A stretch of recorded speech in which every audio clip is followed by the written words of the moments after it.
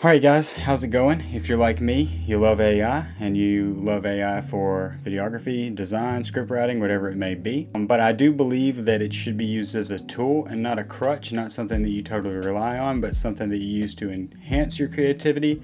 And on the AI subreddits, Facebook groups and things like that I have seen lately, a lot of people are complaining about when they're trying to create a logo. And I'll pull up just a few of those here. So people complain about, create something they really like this image, and it doesn't spell what they want correctly, and they get really frustrated about it. Here's another person who created some cool 80s neon looking stuff, but again, they're asking if someone can help them make DALL-E spell things correctly. And then the last one here, which is a really simple cool logo of a tree. Same thing. Everybody's out there screaming for a fix. Well, you're in luck because I have the fix, and I'm going to show you how to use this tool, DALL-E or ChatGPT or Firefly or Midjourney or Ideogram, any of those image generators, to properly create a logo. Now this can be if you own a business and you just need to make a logo for your business, or if you're a graphic designer, and this is going to save you a lot of time, and it saved me a lot of time because I'm kind of just a content creator. I do mostly video production, photography, but I do a handful of graphics for companies.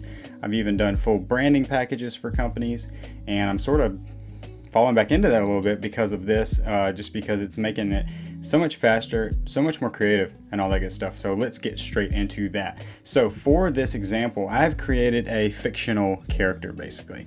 His name is Mike. He owns a pizza shop. People call him Big Mike. He's also a police officer.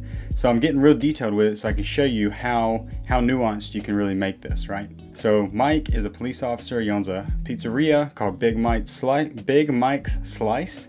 And he's a police officer, and he's really known in his town for not just being a police officer, but his canine unit, Lucky, is his German Shepherd that's with him all the time, including he hangs out at the front of the restaurant.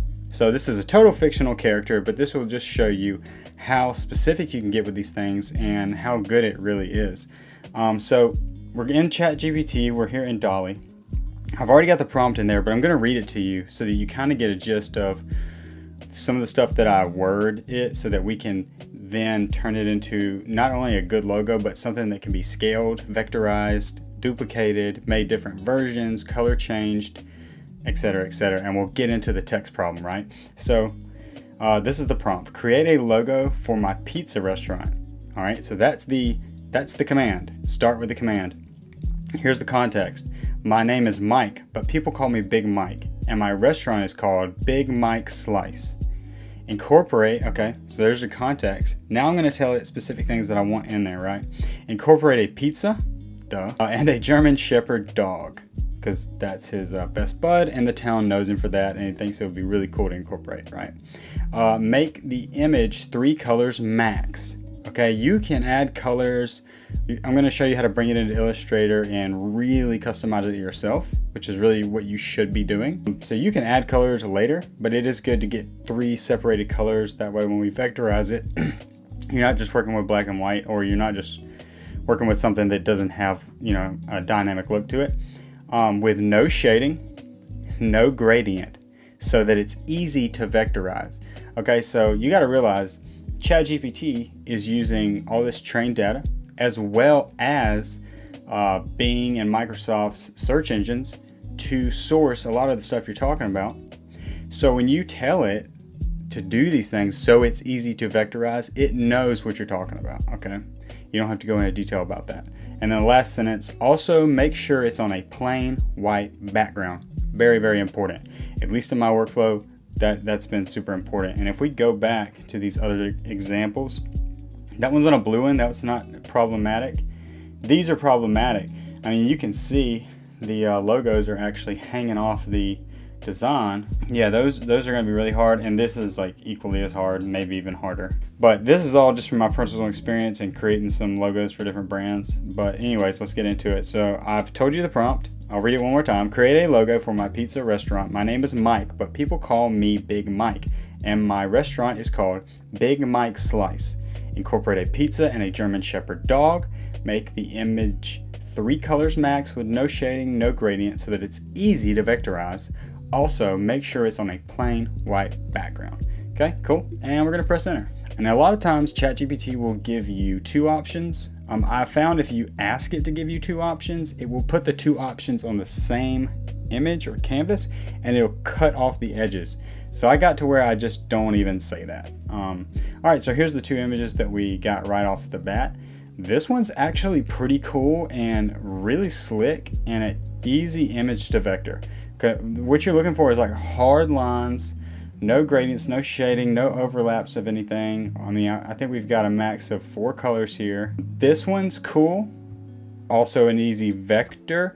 Not so easy on this, but totally doable. Like if you like this, I wouldn't totally steer away from it, because you could easily cut that there, reshape the dog's face, and then, you know, fix the text. We're gonna go through how to fix the text, by the way, I promise. Let's tell it, great, good job. Give me 2 more options. And guys, I will say, I've used Ideogram. At first was kind of the best one for logos, and used Firefly a little bit, Adobe's image generator, but I will say DALL-E is so far the absolute best. Okay guys, here's a good example of what I was talking about. Right, so it's cutting off the image. And those, it's unfortunate because those are pretty good. Some of them are good, some of them are a little weird. But I'm trying to get one, so great. But the logo is falling. The logo is falling off the image. Try again. So we're gonna try this again. 3rd time's the charm. If this doesn't work, we might just go back up to there. And I gave it some pretty detailed parameters, but you could actually give it more parameters. You could even tell it to do it in the style or as a famous graphic artist that you find online that you like. You can also upload images that you like that, you know, could be inspiration for the software. Big Mike Slice. These actually look really cool. I really like these. Let's see. Again, falling off the edge. I tell you what, man, this one's cool, but it just doesn't look like pizza. You know, like we want to get it to where it's almost there. And you know what? I think we might just try this one. I think we might just try this one. All right, let's just try one more time. Great, try one more time. And guys, this is a hit or miss type of thing. Like I've actually made some branding packages for like a soccer club and another company, a concrete company, and even though I did get to a final product, it took me almost a week between, you know, coming up with concepts and then finally finding something that worked. This one's not bad. This one's weirdly cool. I don't know. It's kind of Illuminatius though, like showing just the one eye. Man, but I really like that. And see, it just kind of screw up there. Or we might just do this one just for demonstration purposes. But let's go ahead and download that. So what you're gonna do then is you're gonna go to vectorize.ai. Or you can find something free. If you can find a GPT that will do this, that would be great, but I have not been able to find it. But we need to convert this JPEG into a SVG or a vectorized file. So I just got through doing one. So if you click here, go find your image. Okay, you're just gonna upload your image, that's all it is. Okay, you upload it, as you can see, it's gonna process. Now, I think with Vectorize, you get 20 to 40 free vectors a month. It might even be less than that. I hit that pretty quickly because I was like going through all kind of iterations for a soccer club, and I had to pay $10. So that's where I'm at. $10 a month. I mean, for me, it's my work, it's my profession. If it ever just goes 3 or 4 months where I'm not using it, I might go cancel it. But for the most part, I am definitely using it. Okay, now we've got our vectorized file. And just to give you an example, I'm gonna zoom in on the screen, but you can already see like the pixelation's gone in those two. It's really sharp, slightly smaller, but that's all good. Then you're gonna wanna open up some kind of image illustrator of some kind. There's Adobe Illustrator is what I'm using and what most people probably will use. And you can get it for, you know, relatively cheap. I think if you just get one of their softwares, it's $10 a month. But you can also use CorelDRAW. You can use a program called Flexi if it's still around. There's all kind of like, just search SVG editor or something like that, or Adobe Illustrator alternative, cheaper alternative, whatever have you. whatever. If you're watching this though, you know, either tell your graphic designer to watch my video, or you're probably using Illustrator, but that's what we're using today. So we're gonna go find our file, and of course we want the SVG, not the PNG or the JPEG. That was the working file that came straight out of DALL-E, and we're just gonna drag and drop this in. Okay, cool, here it is, and you can see already it's all separated out, which is super, super cool. I mean, it's kind of halfway there to where we want to be, right? Now, when you drag it in, it's gonna open it as it's opening the SVG file. I actually don't really want that. So I'm gonna copy, put it on its own little canvas here, and apparently I left some stuff behind, so let's just go back. I want the whole thing. Okay, cool. Whoops, and when I hold shift, it will scale proportionally. All right, so there it is. Pretty cool. And if you zoom way in, you can see there's some imperfections there, but at that size, it's probably not gonna matter, and I can show you how to fix that. So if that's a concern, no problemo. So getting to the text thing, we've gotten here, right, in big Mies Slisi Pizazar. Yeah, that's not right, right? So that's what everybody's complaining about. And it's not a huge deal. We're gonna fix that right now. We're not gonna do a huge dive into how to fix this whole thing. It's more about the text, but yeah, let's just get it down to this one design here. And as you can see, I'm just kind of going through and deleting stuff like the background and all that. I do like the way the text is laid out though. Like I kind of like that, right? And I do like the text, like it's cool. But here's the philosophy behind not using the text, even if it spits out something perfect for you. It's because it doesn't exist. It's not a real font. It's looking at millions of fonts across the internet and coming up with its own. Now, there's a whole separate video we can make about building your own fonts with ChatGPT. But that's not what this video is about, and that's not what it did for you. It gave you the text, even if it spit it out perfect. The font doesn't exist. You can't retype anything. You can't use that same font in a separate piece of marketing. Like let's say you're putting out an email newsletter and like your main font is the one on your logo and you want to use it as the heading. You can't do that because the font doesn't exist. You could find something close, but if you're trying to just be prim and proper on the nose and do it right, it's just not gonna work. So we've got our separated image here. Everything is separated out. I do like the way it's laid out, so we're gonna go with that. So let's just get rid of big and Mies. Okay, then we're gonna jump over. Of course, if you're using Illustrator, you probably will have access to the font store, which is not really a store because it all comes with Creative Cloud, right? So we're just gonna go in here and we're gonna find something that we like. And I don't really like the way Adobe's got their font categories lined up here. It's just not very good. They give you a couple tags and most of them are dumb in my opinion. This one, Passion. I just saw one. This, Passion Project. I like that Passion. Now, how do I find out what you are? Komu. So we're gonna click Komu. I really like Komu. So we're gonna come back to Illustrator here.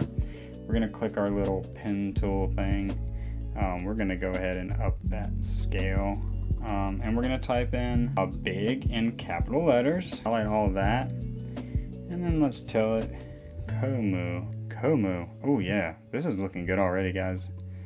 I actually really like it. You don't have to use that scale thing too. I just do this. Yeah. And let's see how she fits. This is actually gonna look really cool.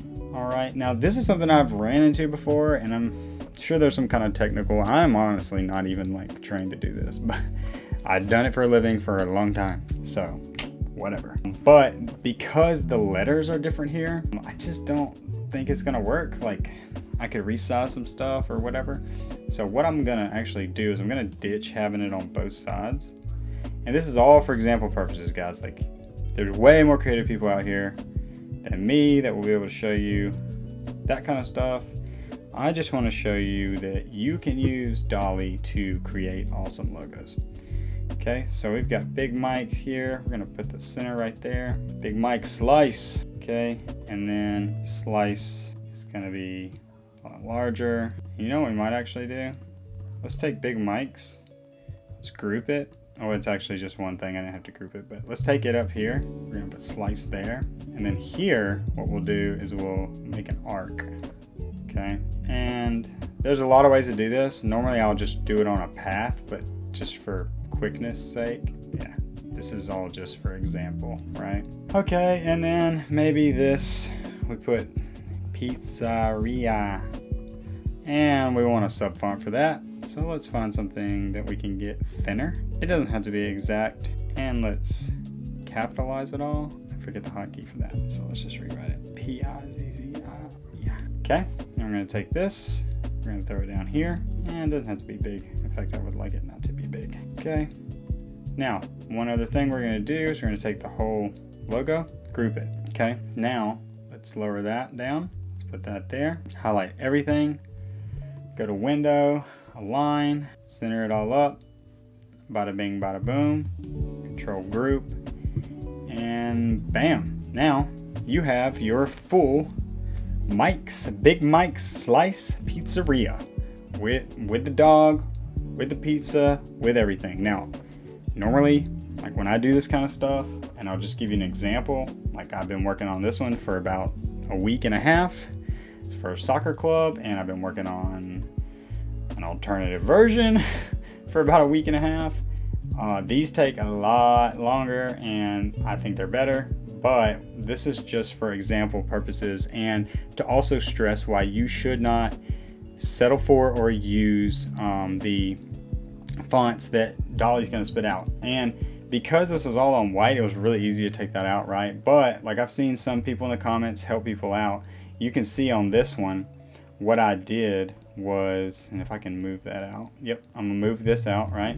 What I did was, you can see it says Southern Alliance under there, but I added these just to cover up, like that's what it spit out before, right? And that was no bueno. So we just used the pen tool. You could do that probably in Canva or something, I'm not really sure, but you just cover it up with the same color, all that jazz, and put your text on it, and voila, there it is. So anyway guys, I hope this was helpful for you, and if you would like and subscribe to the channel if you like content like this from a little old nobody from Mississippi. And yeah, we'll put out some more videos. Peace.